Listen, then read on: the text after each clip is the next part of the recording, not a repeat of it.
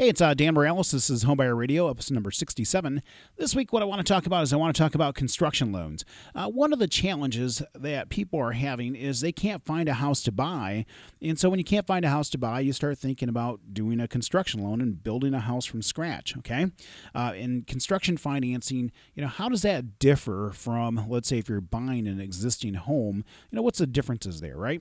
The reason I'm thinking about construction financing is just this past week, I was interviewed by NerdWallet for an article on construction loans, and they had asked me a number of different questions, and I kind of gave them some information based on my experience, right? Now, I do want to tell you, if you are contemplating building a house, there is a ton of information that I've put together on my website. If you go to danmoralez.com, that's DANMORALEZ.com, there's a little tab there that says Build.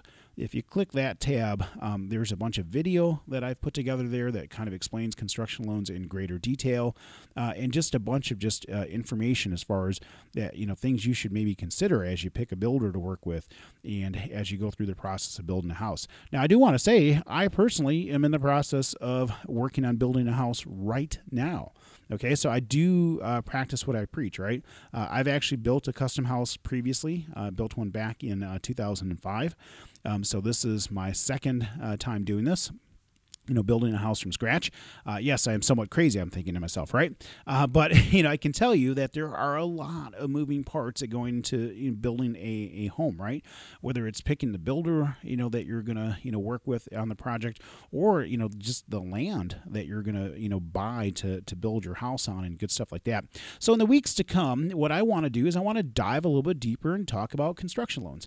And you'll find some of this information is on my website already in a video form, but we're going to put some of this out in the podcast and just talk about, how do you go about getting a construction loan? What are the differences between a construction loan and, let's say, if you were buying an existing home? What kinds of things should you expect as far as the differences in monthly payment and stuff like that? And just, some overall knowledge as far as how a construction loan works and what to expect going forward. So again, my name is Dan Moralez. My NMLS number is 709729. This week I'm just kind of laying out the course of where we're going to go over the course of probably the next month on the podcast and talking about construction loans and extended rate locks and stuff like that.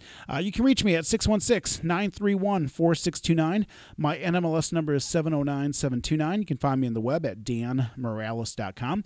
Again, it's DANMORALEZ.com. And of course, Northpointe Bank is an equal housing lender.